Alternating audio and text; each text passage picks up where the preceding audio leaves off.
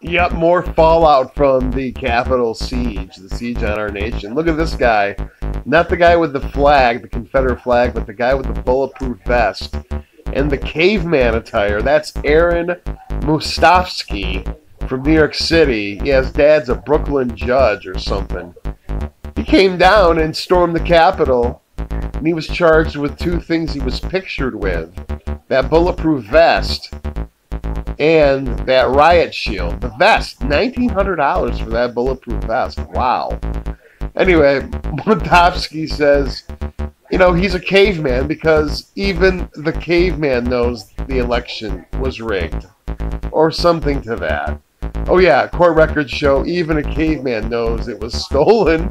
Like, that's his defense? Are you kidding me? This guy is an idiot. Came all the way from New York City just to dress up.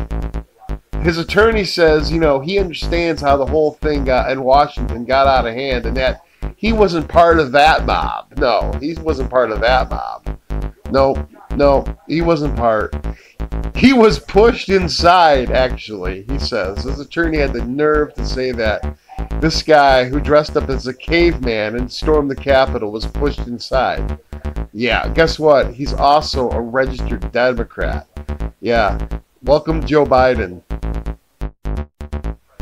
You know, I don't know. As a Democrat from New York City, maybe this guy was Antifa. I don't know. Maybe Antifa.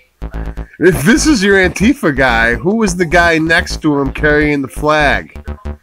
Was he like undercover Grand Wizard? Like, or was he just average Joe? Because he looks like an average Joe, but maybe that guy was somebody huge in the subculture of white supremacy. Who knows?